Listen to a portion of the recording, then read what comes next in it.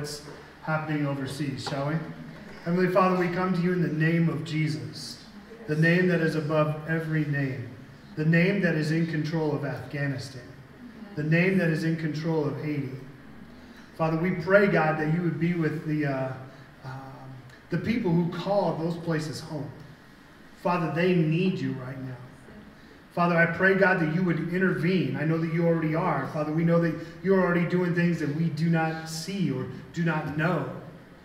But Father, we pray, God, that you would I ask that you would just send heaven's army down to protect the military men and women that are there, but also protect the country folks there as well, those who call those places home.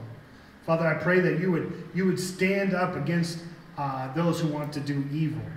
Father, I pray, God, that you would those who want to do evil, Lord, I pray that you just stand up and, God, and they're confused. God, they can't do anything. So, Father, I pray for protection. I pray that you would watch over them. I pray, God, that you would intervene like you already are. Father, I pray, God, that you would be with the folks in Haiti right now, Lord, as they are going through this earthquake and this hurricane. And, Father, and I know that loved ones are being missed and they're trying to find them. So, Father, I pray, God, that you would be with the search and rescue folks. Father, that they would be able to have your eyes and your direction and know where they need to be to find those missing people, Lord. I pray, God, that you would just cover these countries, Lord. I pray, God, that you just be with them, Lord, and love on them, Father. And Father, I just pray, God, that you would just be more in the world. Father, and I pray, God, that your body, God, the Christians, the one who call you by name, Father, would rise up and just stand up and look evil in the face and say, not today. And so, Father, I ask, God, that you would just join, even us here, Lord, in Cheyenne, Wyoming. Father, it has been on my heart, Lord. You know, we've been having conversations, Lord. God, what more can we do? Tell me what more we can do as me as an individual or as Living Water, the church. God, show us what we can do to help those in Afghanistan and Haiti, Lord. But also, Lord, help us to be reminded of the community that we're in, Lord, and impact our community as well. We're ready. We're primed. Because your word tells us, greater is he who's in me than he who's in the world, and we need to live that way. And so, Father, I just lift this time up to you, and I praise you, and I thank you. You are a good God. You are an amazing God. And I thank you, God, for the freedom that you are about to burst on Afghanistan and Haiti. I praise you. I thank you, Lord. Because, God, we choose to live by faith and not by sight. And so, Lord, I praise you and thank you for all that you do and for all that you are. And we just love you in Jesus' name. Amen. Listen, we have just started a series called The Kingdom-Minded Church. Last week, we talked about what does it mean to have a kingdom-minded church versus a churchdom-minded church. And we're going to just continue on in our series of a kingdom-minded church. It's a 5-week series, and so put your seatbelt on. Let's get ready to roll and just get after it. So we're going to continue on in our series. There are 2 seasons that I love the most. The first season that I love is summer. I love summer. Check out the tan, y'all. Check out the tan. Right? I love summer. I love mowing the yard. I love sitting on the back porch. I love drinking a lot of sweet tea. I just love summer. You can do that in the winter too, sweet tea, by the way. I just love it. It's my favorite season. My second favorite season is football season. I love football. I think football is probably one of the best sports ever. Ever. But if you look at football, I played it in high school. I played it in college, intramurals. I played it there, and I just love it. I love the concept of it. I love the game. When I was in high school, I played defense. I was a defensive guy. There's nothing better than sacking the quarterback. Oh my gosh, it was amazing. And to hear the air come out of that guy is awesome. And you're like, hey man, you probably need to lay there a minute. right? It was so much fun. And I was one of those cocky guys, right? So if I tackled the quarterback, I would get up and say, hey, I'll be back. And I'd just walk away. This is how it was. I love football. So there's an offensive side and there's a defensive side. On the offensive side, the objective for the offensive team is they are to advance the ball. They are to gain yards. Their goal is to score touchdowns, put points on the board. That is their job. That is what the offensive team does.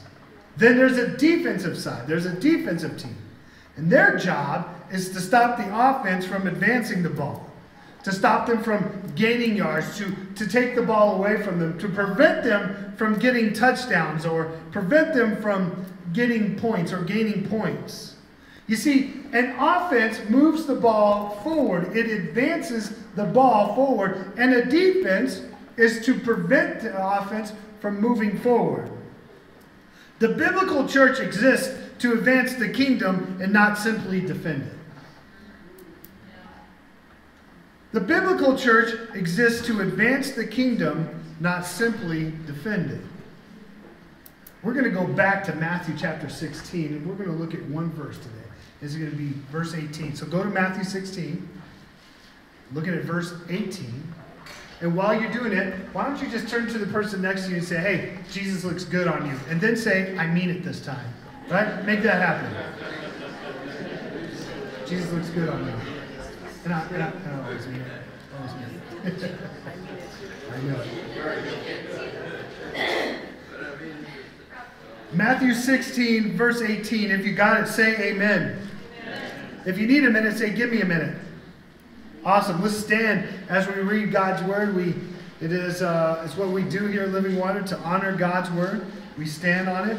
So Matthew chapter 16, verse 18. It says this, and I also say to you that you are Peter, and on this rock I will build my church, and the gates of Hades will not overpower it. I'm just going to read that again. And I also say to you that you are Peter, and on this rock I will build my church, and the gates of Hades will not overpower it. Heavenly Father, we praise you and thank you that you are the one who built the church. We praise you and thank you that you are the one who set the blueprints, the guidelines for us to follow. And I pray, God, that here today, as men and women and children are gathered here, Lord, that we are thinking with a kingdom mind. And so, Father, I pray, God, that you would just open our hearts and our minds and our eyes and our ears. God, we want to see your word, hear your word, feel your word. Father, I pray, God, that all the words that come out of my mouth are not mine, they're yours. And I pray, God, that we would receive it. And so, Father, I thank you, God, for how powerful and mighty the church is. And let us understand that. And so, Father, I thank you, God. I'm excited to get into your word today. So, Holy Spirit, speak and move in us. It's in Jesus' name we pray. Amen. Have a seat. Have a seat. Let's look at that verse again. Matthew 16, verse 18. Let's pull it up. I have some words underlined there. Check this out. It says this. It says, and I also say to you that you are Peter, and on this rock I will build my church. Say build. Build. And the gates of Hades will not overpower it. He says, Jesus says, he's speaking to Peter, he says, you are Peter, and on this rock I will build my church. Jesus says, I'm going to build my church. When I was in high school, back in the 90s, the biggest thing to do was have all these kind of speakers in the back of your car. And my friend Justin and I decided that we were going to make a speaker box for his Suzuki Samurai. Do you know what those are? Those are the cars that you go in, you push your reversal and go forward, you know, kind of like those. So we're building these boxes, and Justin and I have no idea what we're doing. So we have the material, we have the tools, and we are making cuts, and the cuts aren't straight. The pieces that we're just trying to build a box, and they're not matching up. There's gaps in between when we put it on top of it. There's a gap in there. We're like, how do you do that? Because a speaker box has to be completely sealed. There cannot be any air coming out of it whatsoever. And by the time that Justin and we spent hours trying to put this together in my garage. By the time we got done, this speaker box is kind of like this and like this. And we're like, what are we don't know what we're doing.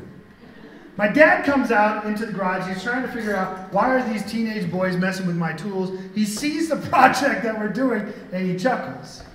So he grabs our tools, and he grabs the same material, and he makes the cut straight. He actually puts them together, and they match. There's no gap. There's no hole in there. It's sealed. He closed the gaps, and all the pieces matched, right? All he had to do was make some adjustments on the cuts, and they were perfect, and all the pieces matched. And we had a speaker box that looked like a speaker box, and it only took my dad 30 minutes to do that. Psalms 127:1 says this, "Unless the Lord builds a house, its builders labor over it in vain. Unless the Lord watches over a city, the watchman stays alert in vain." Jesus said, "On this rock I will build my church." You see, if we tried to build the church on our own, our cuts are not going to be straight. Our pieces are not going to match. There's going to be gaps in between the pieces, and our labor will be in vain. But when Jesus builds the church, the foundation is unbreakable. The foundation is unshakable. And the cornerstone is put in place. And the message of Jesus spreads out like a out-of-control wildfire. It actually advances when God builds the church. The church is powerful. Its foundation is powerful. Speaking of foundations, let's look at Matthew chapter 7, verse 24. "Therefore, anyone who hears these words of mine and acts on them will be like a wise man who built," say built, "his house on the rock. The rain fell, the rivers rose, and the winds blew and pounded that house. Yet it didn't collapse because its foundation," say foundation. Foundation. "Its foundation was on the rock." The church is built on the rock of salvation.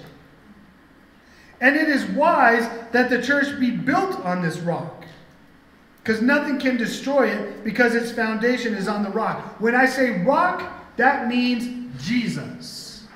The church is built on the rock. The church is built on Jesus. Jesus built the church on the rock. Jesus built the church on him. Jesus builds the church. As Jesus builds his church, hell sees him doing it. And hell doesn't like what Jesus is doing, so it tries to stop him. It actually tries to stop the church. Jesus and his church are on the offense, and hell is on the defense. Listen, Jesus didn't build his church to react to the movements of hell, but to set the pace of heaven. That was so good, I'm going to say it again. Jesus didn't build his church to react to the movement of hell, but to set the pace of heaven. That's deep. That's why today my my sermon is called Offense versus Defense. When you have a kingdom-minded church, you need to be an offensive-minded church, not a defensive-minded church. But let's look at the defensive side of the church, the defensive-minded of the church. And I think that we have to understand who our enemy is. I think we have to understand who the enemy of the church is. Let's check it out. John 10:10, it says, "A thief comes only to steal and kill and destroy." Jesus is talking about the devil here, Satan here. He's a thief, he's a stealer, he's a killer, and he's a destroyer. Listen to how he speaks about him in John 8:44. He's speaking to these men. "You are of your father, the devil, and you want to carry out your father's desires. He was a murderer from the beginning and does not stand in the truth, because there is no truth in him. When he tells a lie, he speaks from his own nature, because he is a liar and the father of lies. Let's keep this up there for a minute. Jesus calls the devil out again. He calls him a murderer. He says he does not stand for the truth. The devil doesn't stand for the truth because, in fact, there is no truth in him whatsoever. He's a liar. And that's all he knows how to speak. He is the father of lies. Listen, the devil does not have your best interest in mind. He doesn't care about you. He hates you. That's your enemy. Why do we allow him any microphone time in our minds? He doesn't care about you. He's a father of lies. He doesn't speak truth to you. Come on, you know what I'm talking about? Anybody going through some stuff right now? And the devil is speaking lies to you, and all of a sudden you kind of believe in it?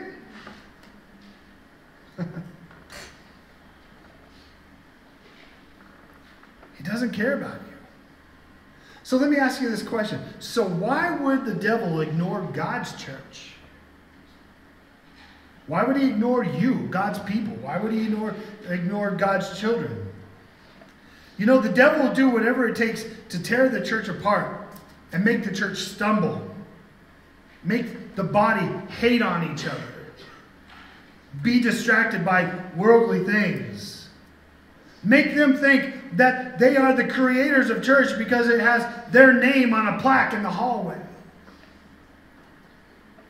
The way that you know that the church is not operating as Jesus' church is that it will be reacting to hell's advances and it will be falling or failing to stop them. It's like the church is allowing Satan to steer the church in the opposite direction of how Jesus built the church. Defensive-minded church. I was invited to come see a small church in Denver years and years ago. The building was gigantic. It was huge.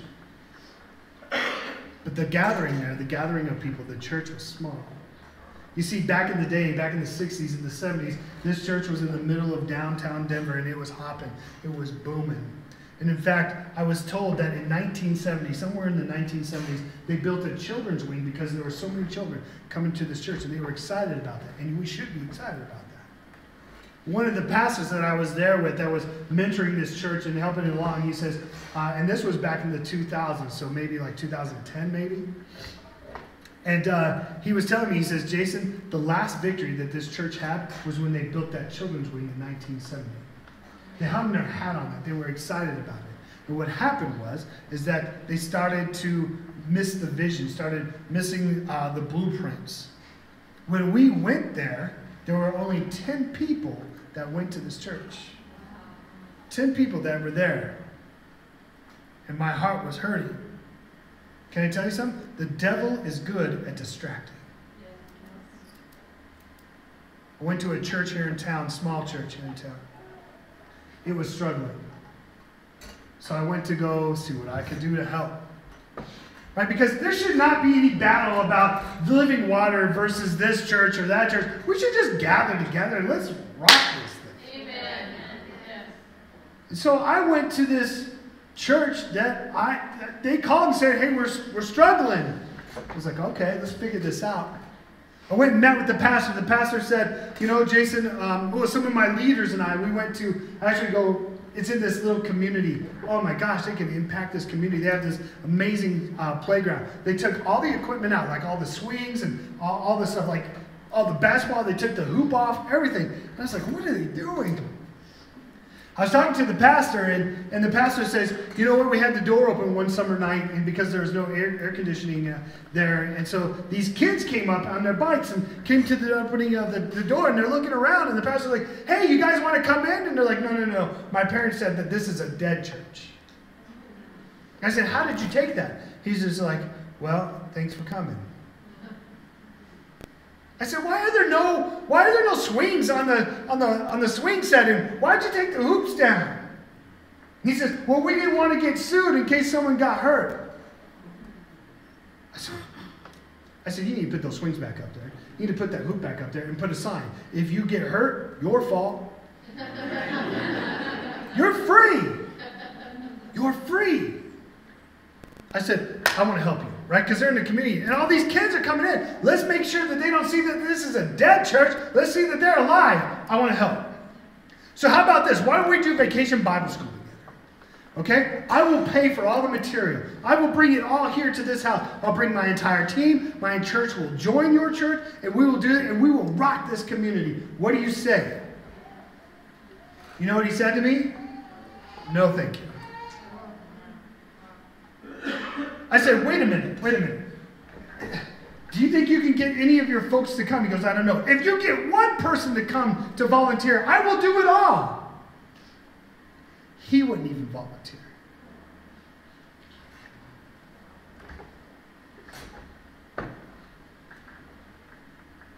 Can I tell you something? The devil was telling them lies. Happened in the church I was serving with too. Had this amazing idea. Why don't we block off a street and let's have a block party?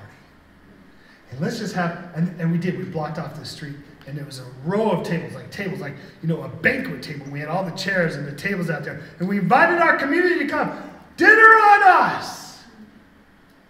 It's amazing. Awesome idea. At the time, I was pastoring a church to 250 people. Only 10 people from the church came. And I was stunned. I was like, oh no, you didn't. I was stunned by that. I mean, people from the community were coming. To sit down at the table that we presented in the middle of the street, that the police said, hey, it's all good. And we got to know people. The 10 people from our church and I got to meet these people, invest in them, and love on them. It was more burgers and hot dogs for me. I asked the folks, I asked the church, where were you? We showed up, where were you? And most of them there said, you know what, Pastor? It wasn't my thing. The devil loves it when the church is lazy. A defensive-minded church is actually internally focused. They say things like, well, we've always done it this way. I've done my part, now it's someone else's turn to take over. If you don't start doing it this way, I will stop tithing until you do. That's been told to me. If you don't start doing things this way, Pastor, I am not going to tithe anymore until you do. You know what I said to them? You're on dangerous grounds. Because you're not going to hurt me or the church, you're just hurting you. So you do you. Because I'm pretty sure that when God built this church, he didn't say, well, this person needs to tithe or it fails. He doesn't say that. I don't listen to that. Pastor, if you don't do what I want, I'm going to stop tithing. Okay. That's on you. When you get to heaven, have that conversation with Jesus. I've had some folks, actually, excuse me, sir, excuse me, ma'am, I know that you're new here, but you're sitting in my spot. I'm going to have to ask you to move, please. I've actually had that happen. I actually approached that person and I said, what are you doing? These are visitors. Yeah, they're in my spot. I became very sarcastic. I got down on all fours and looked under the pew. I don't see your name here. I sit here all the time. Sit over there all the time. I apologize to these people. I'm really sorry that you sat in his spot. Please come forward and sit in my spot. Oh, and here's my notes. You're preaching today, too. Those folks never came back. True story. I come from upstairs, from the basement, to where my deacons are passing out bulletins. And 2 of them are fist fighting. They're fighting. You know why? Because one deacon was standing in the other deacon's spot. Both men were in their 80s. I'm in my 30s. And I grabbed both men by the shirt. I couldn't pick them up because they're kind of heavy. And I just put them in a room like a parent. Put them in the room and said, "You are embarrassing. Not to me, not to this church, but to the kingdom. Because you stared in this man's position? I mean, bulletins all over the floor. At your age. Do not come out of here until you have resolved the issue." I'm speaking to my elders. They weren't my elders, they're my deacon, but they're older than me. You understand what I'm saying? Respect your elders. I was hot. And I got to go upstairs and preach a message of salvation now. And I'm ticked.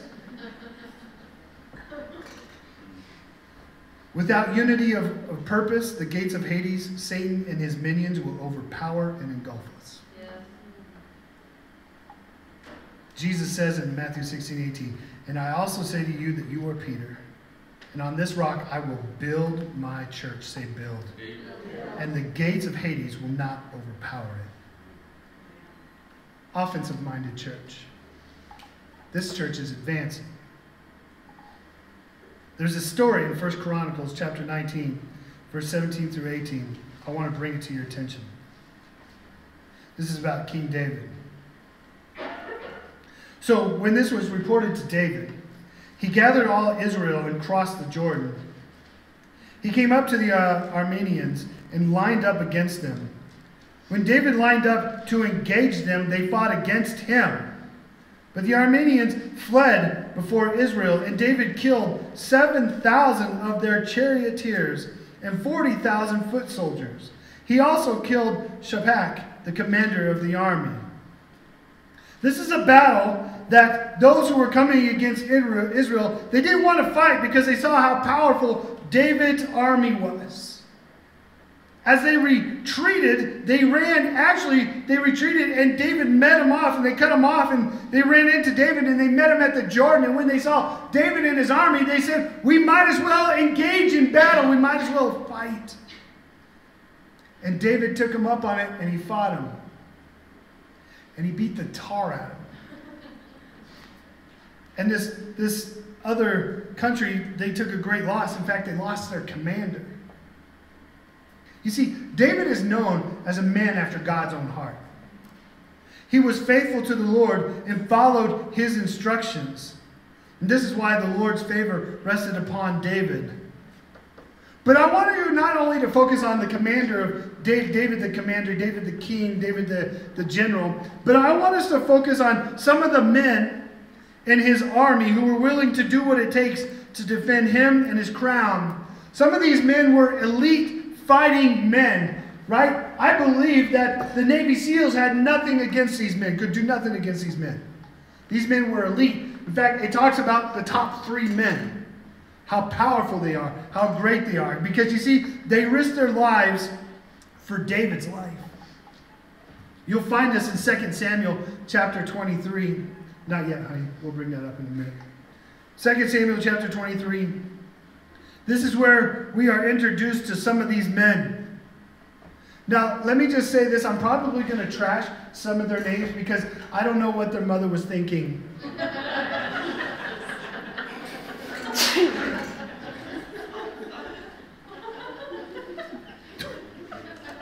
I really don't.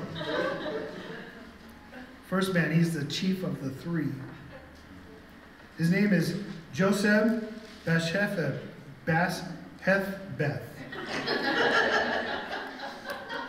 This man killed 800 men with a spear in one encounter. The next man is Eleazar. He stood with David and taunted the Philistines for battle. Imagine this. Eleazar, one of the top 3 of David's men. Here they are standing in the front line and they're taunting the Philistines. Let's fight. Let's go to war. Right? Taunting the Philistines. Here's the thing. At that moment, the men of Israel retreated. But Eleazar stood his ground and struck the Philistines until his hand grew tired and froze to the sword. The Lord brought about a great victory that day. The next guy, his name is Shammah. We'll put this up on this. I wanted to bring it about. So after him, so it says after him, it's talking about Eleazar. So after Eleazar. So after him was Shammah, son of Agee, the Herite. The Philistines had assembled in formation where there was a field full of lentils. The troops fled from the Philistines, but Shammah took his stand in the middle of the field. I want you to picture this. He took his stand in the middle of the field, defended it, and struck down the Philistines. So the Lord brought about a great victory. One man. This guy, the next guy, is my favorite. Benaniah. I like this guy. Right? So we got it up on the screen. So Benaniah, son of Jehoiada, son of Jay, was the son of a brave man from Kabzeel, a man of many exploits. Benaniah killed 2 sons of Ariel of Moab. He went down into a pit on a snowy day and killed a lion. Who goes down into a pit on a snowy day to kill a lion? Your footing's off. The lion's angry and mad at you. Without explanation, he jumps in the pit. That's why I like him. He also killed an Egyptian, an impressive man, it says.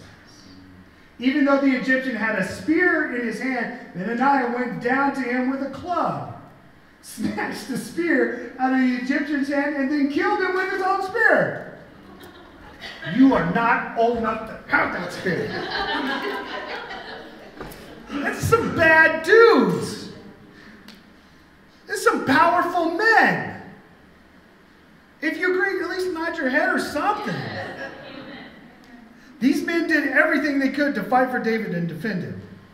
And even when the odds were against them, they didn't retreat. They didn't cower. They stood their ground. They defended it. And the Lord blessed them. You see, I see the church like this. I see the church lining up like David's men. You see, we're not reacting to the movement of hell. We're going the pace of heaven, right? I see the church is lining up like David, Eleazar. Hey, Hades, let's get ready to rumble! That's the church. Should be lining up like David's men. Not afraid, not scared, standing up in the full armor of God, standing there and saying, is that all you got? Amen. That's how the church should be. That's how we were designed to be. Advancing the kingdom of heaven, no matter what the cost. Romans 1, 16 through 17 says this, for I am not ashamed. Say not ashamed. Not ashamed. Say not ashamed. Of the gospel, because it is the power of God for salvation to everyone who believes, first to the Jews and also to the Greek. For in its righteousness of God, for in it the righteousness of God is revealed from faith to faith. Just as it is written, the righteous will live by faith. This is the church that Jesus built on that rock. It is advancing all the time. And the devil has no power over it. We at Living Water do not allow him to come in. You know that every Sunday I walk around this entire building and I seal it in Jesus' name. Get out what doesn't belong to you, Lord. Got to do it. You got to fight for it. I see Living Water as David's men, standing the line, not holding the line, advancing the line. That's who we are. Advancing the line. Did you know in September, actually September 9th, we will be 3 years old. 3 years old. We're going to party like it's 1999 at that time. But we'll be 3 years old. And when it started, Satan tried to stop it. When we launched, he was not too happy. Because we were on the line saying, what you got? Oh, he came. He came. He's still coming. But we advance. We keep moving forward. We actually got his spirit. How do you like that? Let me tell you about how Living Water advances. You've always heard me say that I believe that the church is to impact the community, not the community impacting the church. You've always heard me say it. If you've never heard me say it, you heard it today. Here's how we impact our community. For the last 2 or 3 weeks, we're not doing it anymore, but we collected school supplies. Not for the kids and not for all that stuff, but for teachers. Because teachers, sometimes they run out of supplies in their classrooms, right? And so we donated our stuff to Coles Elementary and Boys and Girls Club. Just handed it to them.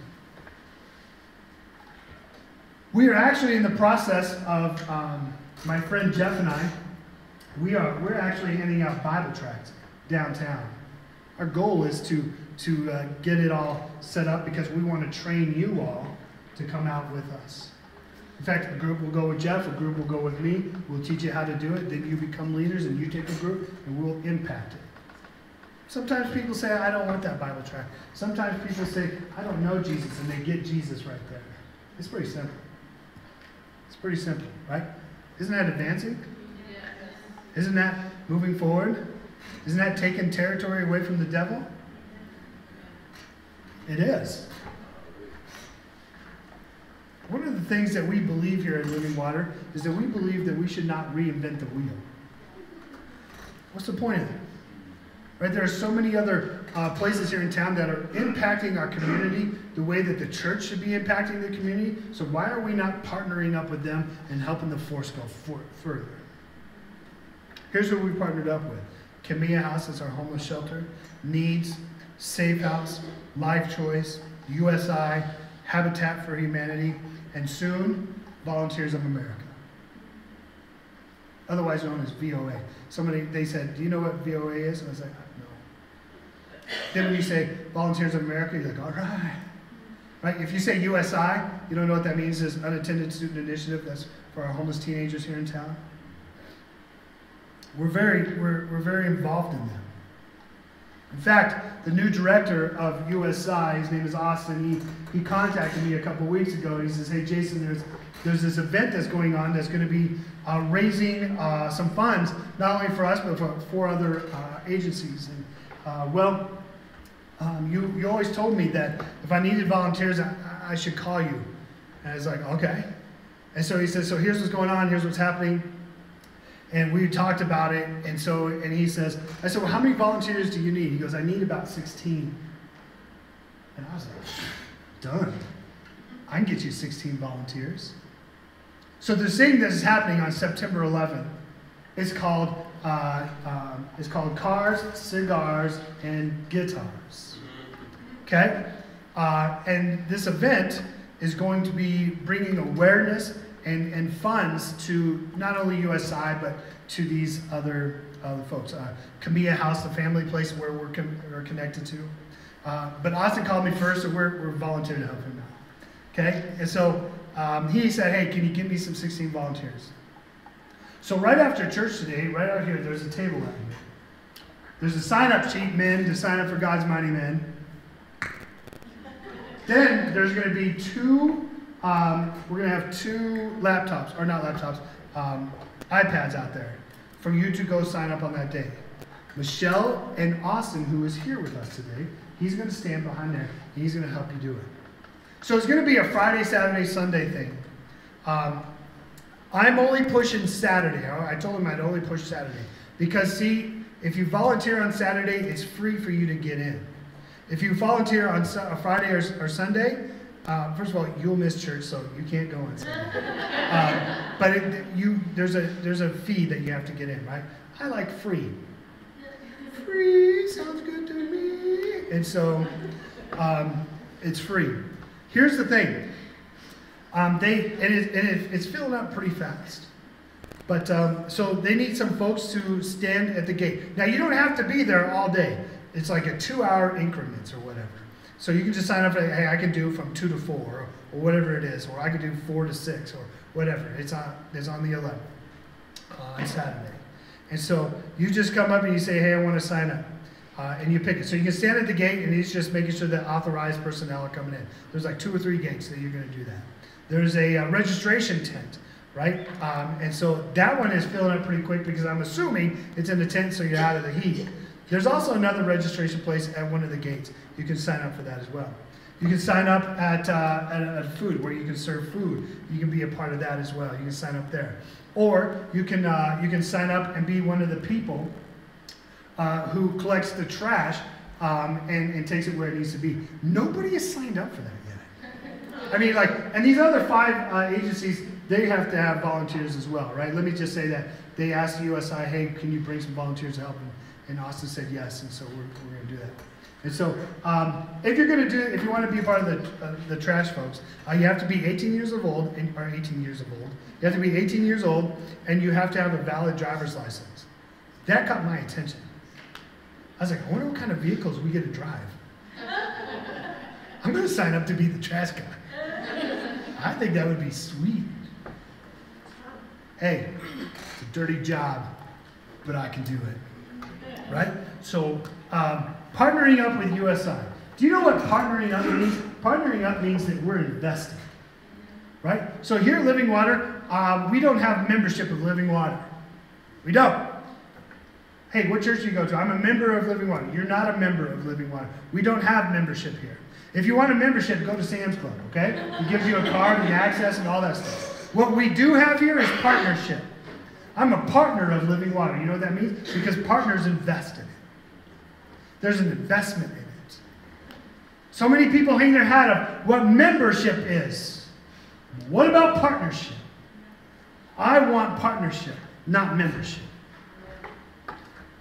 So, right afterwards, after church today, when we're done, as we are an offensive-minded church, as we are partnering up with USI, since we have done that, since this church has been in existence, we're going to step forward and take back what the devil's trying to take from us. There is no reason why any teenager should not have a roof over their head. None. None. At all. And if we're going to impact our community, then let's get some teenagers off the street. And let's let them know that they're loved. Coming soon, Habitat for Humanity is doing a building project for a veteran. We're working on dates to get that so we can volunteer and help build up some of these homes. Amen? Listen, Jesus built the church to spread the message of Jesus.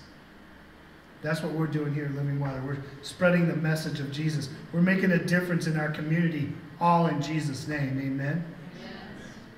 Matthew 16:18 says this, and I also say to you that you are Peter, and on this rock I will build, say build, my church, and the gates of Hades will not overpower it. Jesus is building a kingdom-minded church, and he's doing it with Living Water.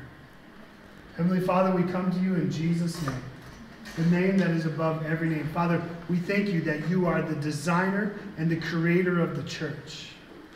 We thank you, God, that the church was built to be engaging and advancing, moving at the pace of heaven, moving at the pace of your kingdom, moving at the pace of you. Father, I pray, God, that we would become even more powerful. Like you said, greater is he who is in me than he who is in the world. Lord, let us live our lives like that. We want, when people see us, God, we don't want them to see us. We want them to see you. And be loved by you. Father, as I stand on the stage and I look out into the sea of people, Father, I see people primed and ready to advance, to be offensive-minded, to advance your kingdom.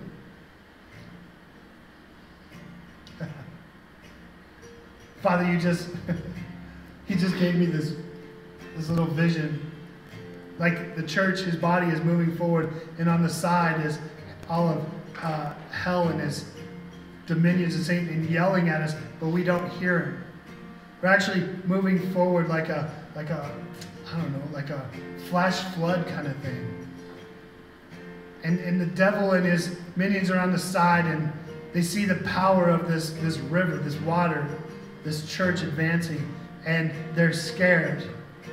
But they're yelling at us. You're worthless, you're no good. But we can't hear them.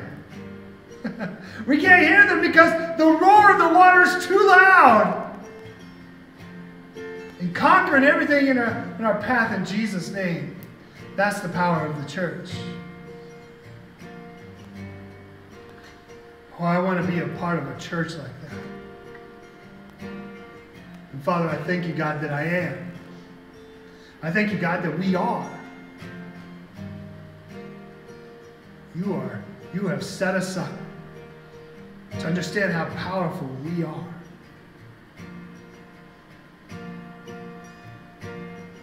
I thank you for the church. I thank you for its advancements. God, let us take back what was rightfully ours and know it.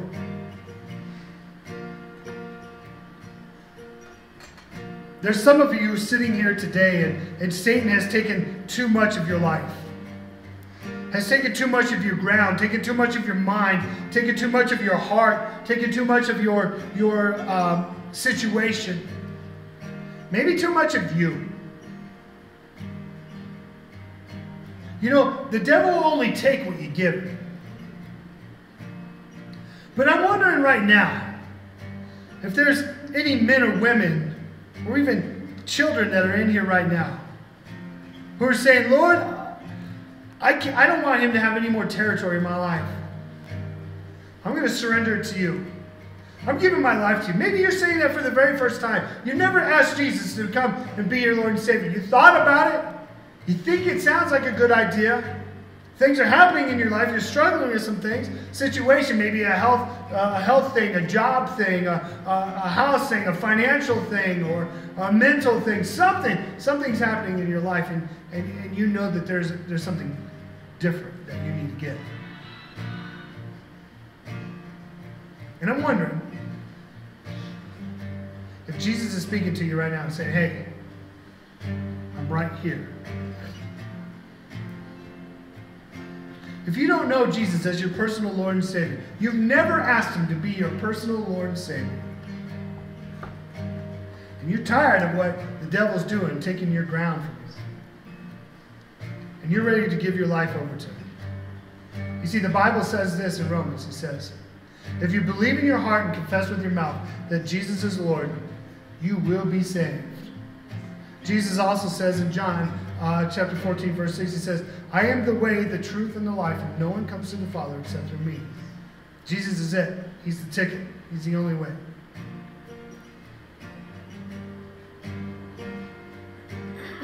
I guess my question is if you haven't asked him to be your Lord and Savior today, why not today? Why not surrender him today? And say, Lord, whatever the devil's taken, I need you to take it back, conquer it back. If that's you, with every head bowed and every eye closed, you never asked Jesus to be your Lord and Savior, and you want to make that happen today, I'm going to ask you to do a brave thing and just slip up your hand and say, Pastor, I want Jesus as my personal Lord and Savior. I surrender my life to you. Hallelujah, I see you. Maybe some of you are sitting here today. Maybe you've gotten off track. Maybe you've allowed Satan to steer your life a little bit. and you've given your life to Christ, you're like, you know what, I just need to get back. I need to get back on track with Him. I need to follow Him. My life was better with Him. If you're just saying, I need to give my life, I need to rededicate my life, I need to come back to Jesus. With every head bowed, no one's looking around, no one's judging. Just slip up your hand and say, Pastor, will you pray for me? I need to come back to Jesus. I need to come back to Jesus. I'm going to give Him my all. Yes. Maybe some of you are sitting here right now, and you're saying, Pastor, there's a situation in my life that I need prayer for, and He knows. You pray for me. If that's you, you need prayer. Just lift up your hand. Say, I need prayer. Yep, I see you.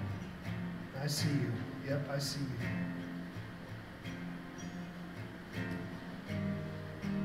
Heavenly Father, I come to you, Lord. And Father, I want to lift up your children to you. The ones that you know by name. You know all of us. Father, many of us raised our hand and said, Lord, we have a situation. And I need you to take over. Father, I ask that you just take over. I ask, God, that you would handle what needs to be handled. I pray, God, that you would step in and just have your way. Father, I pray that you would speak life into them. I pray, God, that you would breathe your breath into them, Lord. I pray, God, that you would handle that situation, that they would lay it at your feet, that you would put your yoke upon them, and they would put their heavy burdens or their chains upon you and say, Lord, I can't do this anymore. Take over. Father, I pray that you would just take over.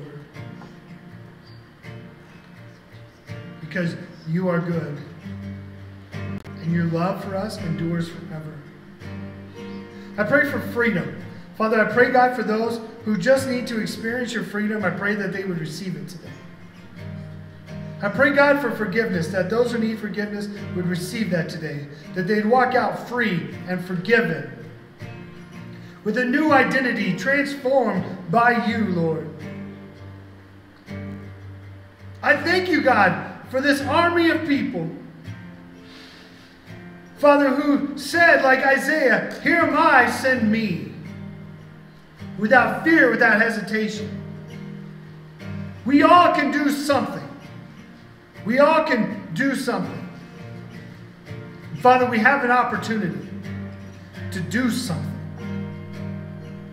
Father, whether that is we serve on September 11th when we're helping out USI or Habitat for Humanity at the end of September, or whenever Volunteers of America says, hey, we're ready, Father, God, that we would just step out and do it and proclaim your name without fear, without hesitation.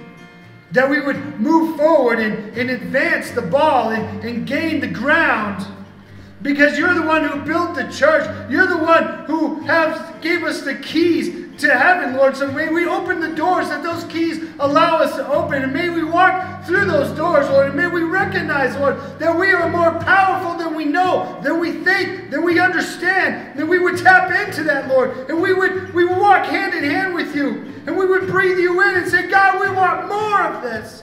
Father, we're praying, God, that many people would be coming to your altar and coming to your throne room and surrendering their lives to you, Lord. Surrendering their lives to you, God. Turning over addictions, Father. Turning over their marriages to you, Father. Turning over pain to you, Father. In Jesus' name, I'm praying, God, that you would just move, Holy Spirit, in this place so powerful and so thick that all we do is fall to our knees because we're in the presence of you. And all we do is move when you tell us to move. Oh God, I want to change this community with an army of people like David had. People who feel like they're not valuable, but they see that they are valuable because we tell them about the love of Jesus. Those who feel like they're not important, those who feel like they have no identity, those who just need to hear Jesus loves you.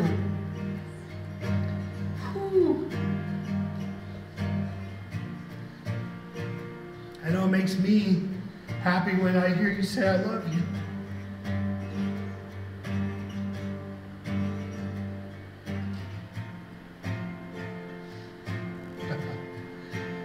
Oh, your word says that if we have faith the size of a mustard seed, we can move mountains. Father, and I believe that inside this room right now, faith is bigger than a mustard seed. I believe we're going to move continents. Yes. I believe that. Thank you, Father, for using us. And we say use us.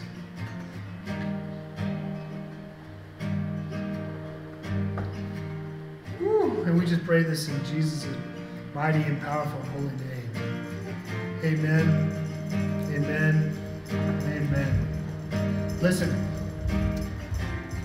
there's some folks that are standing right up here. If you just need some prayer, come to them afterwards. These are prayer warriors. They're going to pray with you, walk with you. If you're interested in, you're saying, hey, you know what, I can give up a couple hours on September 11th. Come to the table, sign up. Meet Austin. Meet Michelle. I didn't mean to laugh. She's pretty awesome. But let's stand as we sing this last song. I always say this when we stand. Welcome to the throne room of Jesus. He's here. It's time to worship Him. It's time to be with Him. So sing out and celebrate. We were the beggars, now we're royalty. We were the prisoners, now we're running free. We are forgiven, accepted, redeemed by His grace. Let the house of the Lord sing praise. We are the beggars, now we're royalty. We were the prisoners, now we're running free. We are forgiven, accepted, redeemed by His grace. Let the house of the Lord sing praise. There's joy in the house of the Lord. There's joy in the house of the Lord today. And we won't be quiet. We shout out your praise. There's joy in the house of the Lord. There's joy in the house of the Lord today. And we won't be quiet. We shout out your praise. There's joy in the house of the Lord. There's joy in the house of the Lord today. And we won't be quiet. We shout out your praise. There's joy in the house of the Lord. Our God is surely in this place. And we won't be quiet. We shout out your praise. Oh, oh, oh. We shout out your praise. Amen.